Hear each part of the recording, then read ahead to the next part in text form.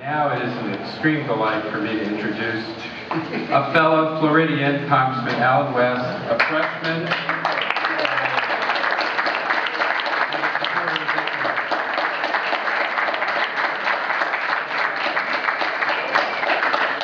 Thank you, and it really is an honor to be here with you all on Jerusalem Day. And as Mr. Pallone just said, you have to understand history. You have to be a student of history. And it's very clear. In 73 AD, after the Romans conquered the region called Judea, Emperor Hadrian issued a decree saying that the name of that region would go from being called Judea to Palestine. It has nothing to do with a certain group of people. If it does have to do with a certain group of people, it's the Jewish people, because those were the people that were conquered. But we have been incapable of reclaiming that piece of history. We have lost that sense of the propaganda war, if you want to put it that way. Because if you really do want to return that land back to the true Palestinians, well, then it's the Jewish people.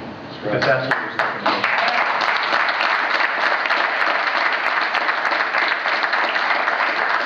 The second thing is very simple.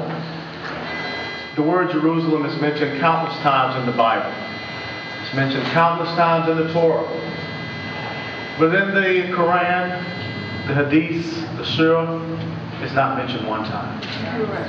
There is no reason for anyone to lay claim to Jerusalem, which has always been the historic capital of the Jewish people. A people and a nation that has existed for 5,771 years. The modern day state of Israel was created in May of 1948.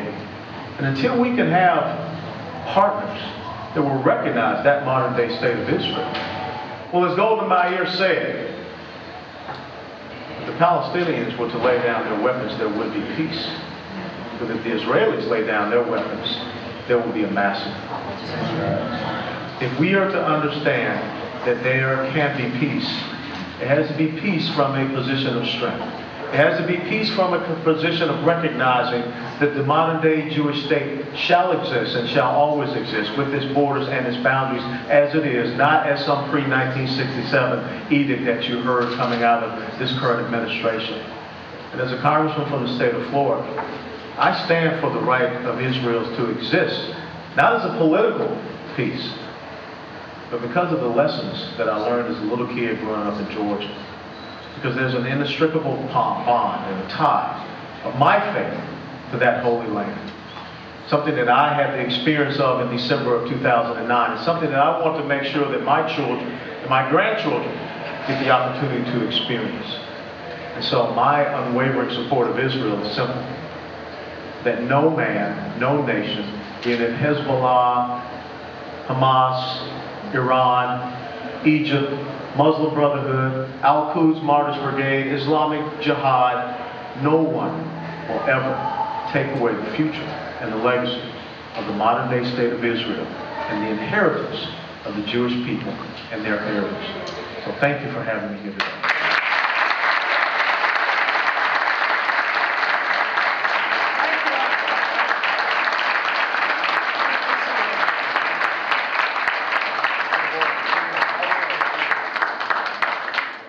Since 1991, the Unity Coalition for Israel, UCI, has educated and motivated millions of people around the world to action in support of Israel. UCI is an alliance of Christian and Jewish organizations and individuals working together to ensure the sovereignty, safety, and security of Israel, America's only reliable democratic ally in the Middle East.